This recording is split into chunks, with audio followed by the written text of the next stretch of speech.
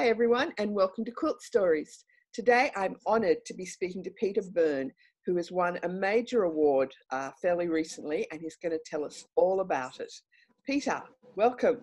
Thank you for having me. Oh, pleasure. Would you like to tell us a little bit about where you are and how long you've been quilting, and then we'll jump into talking about your quilts. Sure, yeah. So I'm joining you from Toronto, Canada this evening. I'm at my apartment. I live right downtown Toronto. I was a hairstylist for 30 years, and in 2009, I retired from that. I had an aunt that I used to visit twice a year, and she was an avid quilter, and I was always so taken by her quilts. So when I retired, I bought a small sewing machine and just started sewing. And eventually, all of my friends and all of my family ended up with a quilt that I made for them, not really knowing a lot about quilting, but enjoying the process of quilting. Then in 2017, I joined the Toronto Modern Quilt Guild.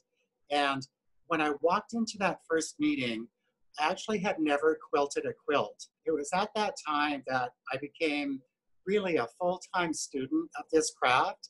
And ever since then have been studying and practicing and taking all kinds of courses and really developed my skills. Mm-hmm. And then in 2019, I decided to take my quilting in a new direction, making quilts specifically to go into juried shows. And I started a quilt called Starring You. And Starring You took me about 4 months to complete. I put in over 250 hours of quilting stitches alone. That quilt won Best in Show at Quiltcon 2020. I'm going to switch over now to sharing the screen so everybody can see this amazing quilt. Starring You was a study for me with using just two colors, black and white. Wanted to do a black and white quilt for quite some time. But when I decided to go into the direction of doing quilts for to go specifically into shows, I read all of the different categories that you could put a quilt into in Quiltcon. And the one that really caught my attention was the use of negative space.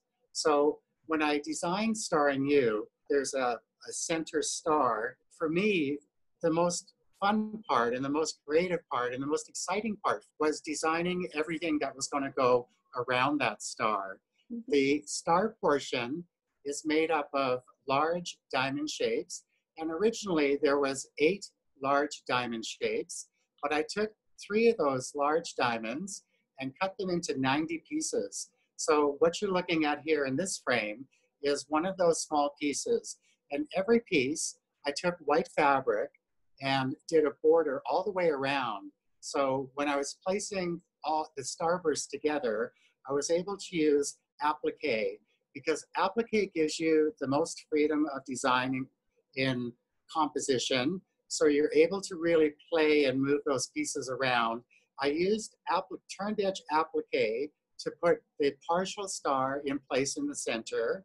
From there, I placed all of the 90 pieces, black and white. I would arrange them, take a picture on my camera, sit back and relax and look at the photo that I took, and then go back to my design wall again and reposition.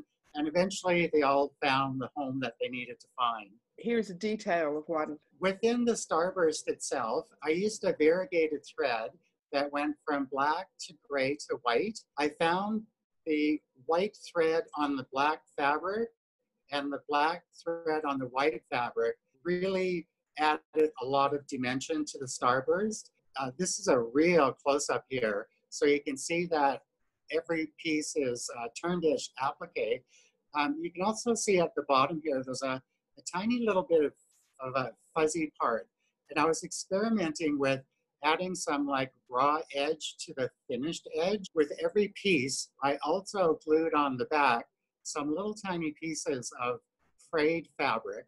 And again, that was just adding one more layer of texture to the starburst. The applique was machine appliqued on? So what I did was I had my quilt sandwich made. So I took all of these pieces and I used my quilting machine in free motion with ruler And with my ruler, I was able to sew around the edges very carefully and get the stitches nice and close to the turned edge. And with my ruler, I was able to create those really great straight lines as well. And what machine are you using? I have two machines that I use. So it's a sit-down mid-arm. It has a 16-inch throat. I use that for all of my free motion quilting with rulers as well. And then I have a domestic sewing machine that's a little bit larger as well. And it has an 11-inch throat. And I use that machine for my walking foot quilting. All of these straight lines in the starburst were done with the walking foot. I've been using Janome for many, many, many years. So in 2017, bought the best sewing machines that I could buy. The very large Janome, it's called SD16, so it's a sit down with the 16-inch throat. My other Janome is the Janome Horizon, and I really love them. Just a bit more detail, because you don't see these until you get close to the quilt. And I know that people, when they go to the show, they would see it as a whole cloth and then go closer and see all these amazing little shapes. So I think that's very exactly. So where you're looking at these pieces now, they would have been part of the original star. By taking those large 3 diamond panels and cutting them up, gave me ample amount of fabric to bring into the starburst itself. And because those pieces were foundation paper pieced, it also allowed me to create these really beautiful, sharp, spiky looking pieces. That the change of color in the thread makes quite a difference when you see the close up here. We've got a little bit of the quilting here now. All of the quilting was done with white thread. So I started doing my quilting within the star itself.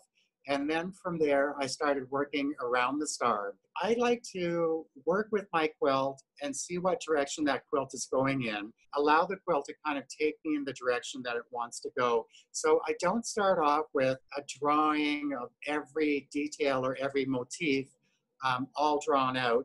I do the opposite of that. I like to just have this blank canvas in front of me. And as I figure out one section that I want to quilt, like for example, you can see a small star coming out of the corner of the larger star. So once I decided that motif was going to be in that spot, I did that all the way around the quilt. And then when I came back and decided the next motif, I would fill that section in, and again, go all the way around the quilt and fill that section in. Eventually, it was all filled in. And then the last thing that I did was the heavy black sew lines. That was to define all of the different motifs that were done and sort of highlight them and bring some attention to them. I used a 12-weight Orfill thread in combination with my walking foot and a stretch stitch. And that way I was able to lay down 3 layers of thread all at the same time and create that really heavy black line. Doing black thread on a white quilt is very difficult to do. Yeah, a little bit crazy to actually even try it. But it was the last part of finishing the quilt, and it really did make all of the difference. It was difficult, but one day I got so frustrated with my sewing machine not wanting to do what I wanted it to do that I took my quilt and I rolled it up in a ball and I threw it in the back of my closet, and it just stayed there for a week. And then I went and got it back out and I started quilting it again. But doing these black lines on white fabric, I think that was a one-time deal, and I don't think I would ever do it again. Okay, good to know. Yeah. Certainly, doing that stretch stitch, I think, is really effective. I think that's a great way. I'm just sort of looking at it closely, and it works really well, doesn't it? It really picks it out. So when my quilt was hanging at Quiltcon, just talked to everyone that wanted to chat with me about my quilts. I think the number one question was, how did you do those black lines on your quilt? A few people told me that the stitch I used is also referred to as a bean stitch, B-E-A-N, bean. Okay, right. And if you look really, really closely at the stitches, they actually do look like a whole bunch of little tiny beans that are all lined up right beside each other. Here we are. Okay, and that won Best of Show at QuiltCon. QuiltCon is the largest modern show in the world. And this year they had 1,700 quilts from 15 different countries. And out of the 1,700 quilts, they chose 400 that were juried and put into the show. And out of those 400 quilts, I got first with starring you for Best in Show. And I actually got second as well for my other quilt, which will be coming up in a few minutes. Yep. And that one's called Cityscape. And I won Best Machine Quilting Frameless for this quilt. So for those that are not familiar, frameless means it was not done on a long arm. It is 78 inches wide and 88 inches long. Making quilts for jury shows, I think having a larger quilt has more of an impact when people see it as well. Most people, when they look at my quilts, they kind of assume that my quilting is done on a long arm, but it's not. It's done on the sit-down mid-arm. Yeah, so my original inspiration for this quilt was a beautiful view of the cityscape in Toronto. So I made a king-size quilt that had a lot of dark blue on one side, a lot of different color blue strips in the middle, and gray on one side. Mm-hmm. And when I hung that up on my design wall, I immediately saw a quilt without gray in it. So the gray was edited out. And this large piece of fabric that I had, I cut down to 2.5-inch strips and a few 5-inch strips as well. That was my fabric to go ahead and start piecing together Cityscape. The approach to quilting that I used on Cityscape is something that I called overlay quilting. The first quilting that I did on this quilt was all of the very bright, large orange plus signs. So I had 4 pieces of fusible applique, and then from there I did matchstick quilting, moving over basically just like one stitch at a time. I did all of those orange plus signs on the entire quilt, and then moved on to the second step, which was, you can see a nice bright teal blue thread here. I allowed myself to take that color thread and sew right on top of the orange quilting that I had done previous. And then I moved on to the yellow boxes, which are done sort of in the same way with the fusible applique. You can see the grid work here in teal blue is sewn right on top of the orange quilting. In the dark blue section of the quilt, I also did some ruler work with round rulers and sort of created like a bubble effect going from the bottom of the quilt all the way up to the top of the quilt. There's also some boxes here that are done with the matchstick quilting in a light blue as well. As I finished one quilting motif and I moved on to the next, the one that I had finished became the backdrop for the next quilting motif that I was adding. It's really interesting layering effects. I love layering. Exactly. Yeah. Thank you. And this is the grid work that was done in a few different panels over the quilt. I thought it was really effective using the bright teal on top of the really dark blue fabric. The color of the thread choice was really important for this quilt. And you mentioned Aurifil threads before, one of my favorites. Any other brands that you use? Are you? I'm pretty loyal to Aurifil. Mm-hmm. Okay. Yeah, most of my thread that I have is Aurifil. Here we have the quilt in progress with a little. Yeah, so you can see my large sewing machine. I have lots of extra tables. So when I'm quilting, I like to create a U shape around me. So I have support for my quilt in all directions, and that just eliminates drag. I'm interested here because I have a mid-arm machine. And I sew from the front, and you're sewing from the side as if it was a sewing machine. Exactly. So that's the way that this one was designed. So instead of like, facing it like you're facing yours, it's in the same orientation as a regular sewing machine. Okay, cool. So this was Best Machine Quilting Frameless. Excellent. Congratulations on those awards. That must have been Thank you. An amazing thrill for you. Incredible. So I had entered, this was the first time that I've entered quilts into a show. Yeah, so this whole process was all new for me. So as every step went by, it became more exciting. And I received 2 emails saying that 2 of my quilts, I was going to be winning awards for them. I wasn't really sure if I was going to be going down to Austin, Texas. And I got a phone call from the event coordinator from Quiltcon, Elizabeth Jackson, and she was saying, "Are you available to come to the award ceremony?" And I'm like, well, I've been trying to decide if I want to come down or if I would like to be there in person to get the awards. And she said to me, we at Quiltcon would like to invite you as our VIP guest, really need you to be there for the awards ceremony. I couldn't believe I was having this conversation so I said to Elizabeth, "Am I winning Best in Show?" And she said, "I'm really sorry, I can't tell you what awards that you're going to win, but when you're at the awards ceremony, you're going to be very, very, very happy that you're there." So I was very happy. I had a seat reserved in the front row, and the 2 categories that my quilts were in came and went, and I didn't win anything. And of course, the longer you wait, the bigger the prizes are. So we were literally down to like the last awards.